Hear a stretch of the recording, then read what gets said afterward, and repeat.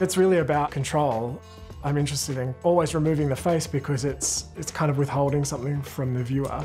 I think when you're looking at a portrait of a subject, maybe culturally you're drawn towards the eyes. That's the kind of main passage of communication. By removing that, I think it creates a kind of disorienting effect for the viewer.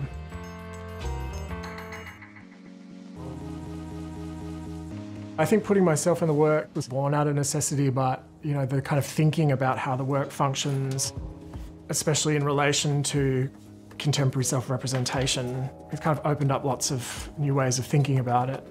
It kind of readjusts the power dynamic that's inherent in photography. When you think about portraiture, the idea is that the camera has this, special capacity to reveal something of the subject. It allows us to kind of, stare and loiter on the image and maybe glean something of the subject's character. So by putting myself in these things and being camouflaged or disguised or completely, invisible in a way, I'm kind of, perverting the conditions of that. I'm redistributing that power dynamic. And it's, it's a really kind of, powerful place to be in as the subject, to be in control of how the viewer gets to see you.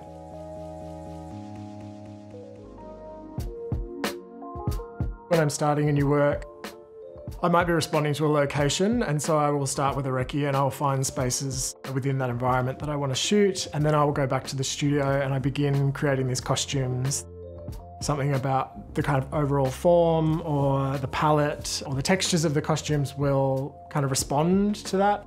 So it really is the form of the figure responding to the form of the environment. I can't draw, so there's no planning things out. I kind of grab these fabrics and I start manipulating them and thinking about how I can create this costume, following the only kind of required output is that, the body disappears in some way. And so the costume starts to kind of materialize very gradually. I've got it on this mannequin and I'm kind of watching it. It's like a Frankenstein's monster. And that's a really magical part of the process, just seeing this costume come to life.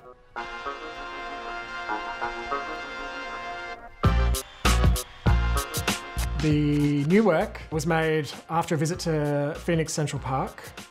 I was really captivated by the gallery space in there. There's something really monumental and kind of cathedral-like about it. There's this huge, expansive concrete space with these giant circular apertures that open out to the street. So I wanted to make something that felt equally elaborate. What I've attempted to do is kind of create something really architectural of the body that kind of conflicts against the firmness of the concrete, so that while there's really strong and overpowering feel of the space, there is a kind of fluidity to the costume as well. So that the figure in some ways kind of feels like it sits comfortably within the space, like it's of the space, but at the same time kind of erupts out of it. For all the costumes that I make, maybe of every 3, there's one that's a disaster. Last night, I woke up at about 3 in the morning and realised I'd made a huge mistake. I was working on a costume and I felt like it was going to be really great. And then I realised in the dark that it was not going to be great. I just don't think it's going to be photogenic. Like the structure of the costume I really like. I like that it's kind of intense, Disney villain-esque. But I think, I'm going to really kind of have to pound it with light in order for the details, the kind of folds, that ribbon effect that I wanted to create. It's definitely not wasted. It'll just sit here and haunt me on this mannequin for a little while first. So I got up bright early this morning and have been very rapidly completing the second costume. It's a bit more vibrant than the original one and a bit more graphic, and is probably a bit more representative of the kind of costumes that I would make. So I feel much more comfortable today about what I'm going to shoot.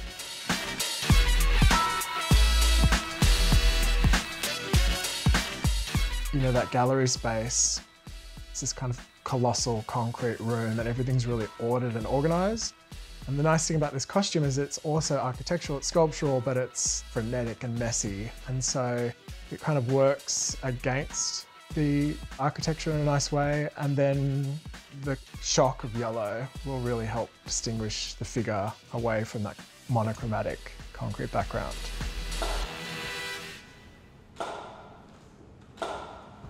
I mean, it's definitely awkward. Not so embarrassed because you couldn't see me. Like underneath my face, I'm giving it a real red hot Kate Moss. But it's awkward. It's uncomfortable too. It's really physical.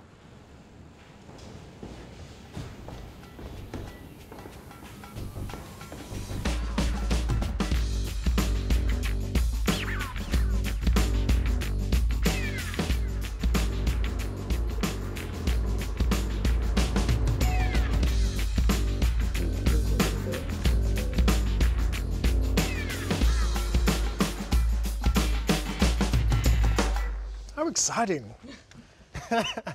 I shoot hundreds of images often, and maybe kind of boiling down to one or two that I can use. So I was happy that there was some images to work with at the end of it, because I probably wasn't feeling as optimistic after the shoot, but I'm really happy with the two final images, and in particular this portrait image. It's a good representation of the space and the costume. I spend so long kind of thinking about the costume and then the image and then staring at the image, and it gets to the end of it, I print it and I'm like, huh.